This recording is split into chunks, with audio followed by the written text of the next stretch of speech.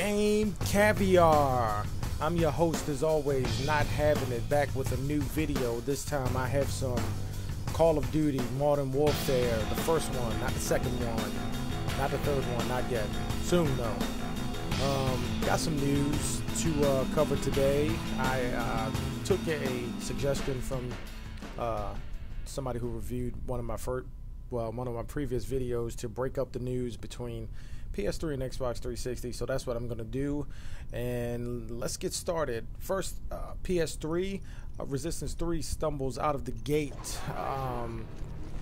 The first month, last month it came out in September, and the sales numbers came out recently, and it only sold 180,000 units in 1 month. Now, from what I understand, it could be because of other games that have came out, and that number is low. It's quite a bit lower than Resistance 2, but I mean, it could change. It could get its traction later on down the road, but it's still something to take note about.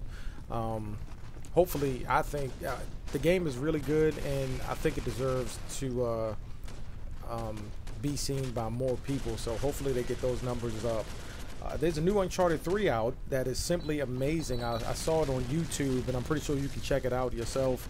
But it's if you can look at it in HD. The video that I saw only went up to 720p, and it really shows some high resolution video of the game and the cutscenes, and it looks absolutely beautiful. So check it out. Also, Uncharted 3 will come with a Starhawk demo. So all you Starhawk fans out there who are looking forward to playing the game, pick up Uncharted 3 and you can play a demo of the game. I've never played Starhawk, and I don't know anything about it. I know it's a PlayStation exclusive, and that's about it. Alright, moving right along. Is the PlayStation Vita coming out in March? Capcom seems to think so. They have been talking about their new game, Street Fighter versus Tekken, Street Fighter X versus Tekken, and it's being released on March 6th. And they not made it a point, but they listed PlayStation Vita as one of the consoles that it will be available for when the game comes out on the 6th. So for everybody, including myself, that are looking forward for the Vita, it may be out. It may be out before March, actually. I think Sony has said that it's supposed to come out in the beginning of 2012, so March would really fit into that category. And finally, for PS3 news, IGN gives Dark Souls a 9.0. Dark Souls is a sequel to Demon's Souls, a game which is very difficult and one of the hardest games I've ever played. You know what? That's the hardest game I've ever played before in my life. It has no checkpoint, so if you die in a match, you get to start back from the beginning. But you get to start from the beginning of the match. You don't necessarily have to completely start all over. But anyway, yeah, a 9.0 is a very good score, especially for a game of that caliber. And I was really not surprised, but I was what's the word I'm looking for? I was relieved that it got such a good score, because you know how games come out with the sophomore slump, you know, when the sequel to the first game comes out and it's just not as good as the first one. But Dark Souls 9.0. Moving on to 360 news. Forza gets a 8.5 from GameSpot. Forza is the Xbox 360 exclusive. It's the main enemy of Gran Turismo, which is of course the PlayStation exclusive. It gets an 8.5 from GameSpot. Not bad. That's really not a bad score at all. 8.5 is really good. It could get like a 3.0 like the game Damnation. If you haven't played that game Damnation, don't, because that game sucks. And I don't know whether they got a 3.5 or like a 1 or something. That's what it deserves. But anyway, moving on. Halo will get Kinect integration for all of you Kinect fans who would love using Kinect and can't wait to get home to fire up the Xbox and get on that Kinect, and who also love Halo. You two can come together in Xbox 360 matrimony and play Halo with Kinect. I'm not too sure how it's going to be integrated, but I've read a report that said it will be integrated into Halo, so I figure I'd share it with everybody. Is there a new Xbox in production? Is it 720? Xbox 720. I hope that's not what they call it. I seriously hope they come up with a better name than that. But since last week, there have been a lot of reports that seem, a lot of people seem to think that the new Xbox is in development and that it's going to be released before any other new console, like the Wii did this generation. They people are believing that Microsoft is going to do the same thing. Hopefully, if they do it, that's fine or whatever. I just really would like for them to get their hardware situation under control, and I think they have, because I personally haven't heard of any sort of issues with the new model Xboxes. I mean, I don't really keep up with that, but I'm pretty sure any problems that have been happening to the newest versions aren't as rampant as they are with as they were with the old Xbox 360. You know, the launch model. I remember when it first came out, I waited so long that I really wasn't, I didn't pre-order it or anything, but I got the fever and I really wanted it. But on launch night, there were people online that were complaining about their consoles having issues and getting the red ring of death. I was like, this will not end well for Microsoft, and it didn't. But luckily for them, they got their shit together.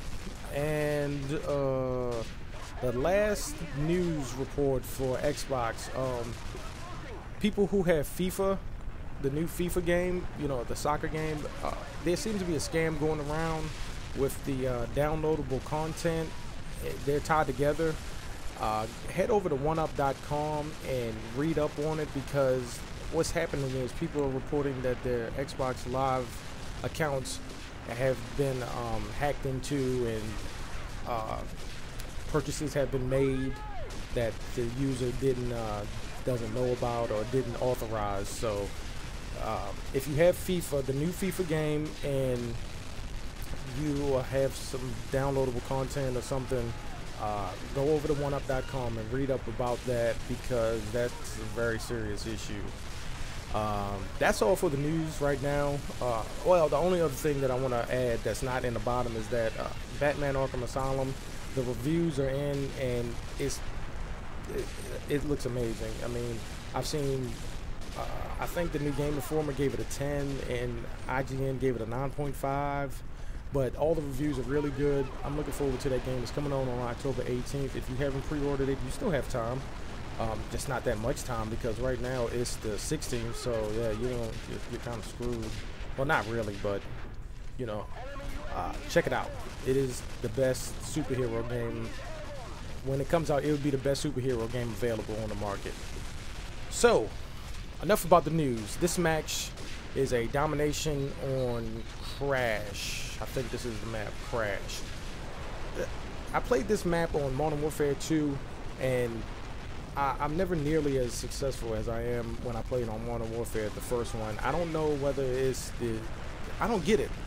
Out of all the Call of Duty, I thought about this the other day, out of every Call of Duty game that has came out this generation, that, you know, everybody plays online, the Modern Warfare 2 is the only game that I really have not found my traction in. And I don't know, I just don't understand how or why that is, because I'm good in this game, I'm good in Black Ops, I'm good at World of War, hell, I'm even decent in damn Call of Duty Classic, or whatever the hell it's called, when I find people to play against. But this Modern Warfare 2, I just cannot get into a groove in that game. Hopefully that hangover, that hiccup won't transfer over to Modern Warfare 3, which I'm really looking forward to playing. Modern Warfare, it looks like, to me, it looks like they took some elements. It reminds me of Modern Warfare, the first Modern Warfare, the way it looks. So I'm hoping it plays like that. I love the way this game plays. And I actually like this better than the second Modern Warfare, not because I do decent in it. But because to me, it just plays better. It plays a lot better than the second Modern Warfare.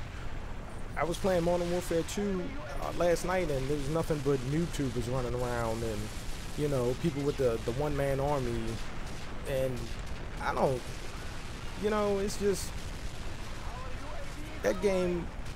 There's a lot of things in that game that I do not want to see in Modern Warfare 3, and if they are in Modern Warfare 3, then it really will bring that game down, and that's my honest opinion about it. I really think that it's gonna tear that game apart if they keep some of the bad stuff in that game. But you know, like noob tube, quick scoping, of course one-man army isn't gonna be in the game, or last stand, or second chance, but you know, certain things like that. But this video was over. As always, I'm not having it. I've been your host. Like, comment, subscribe, spread the word.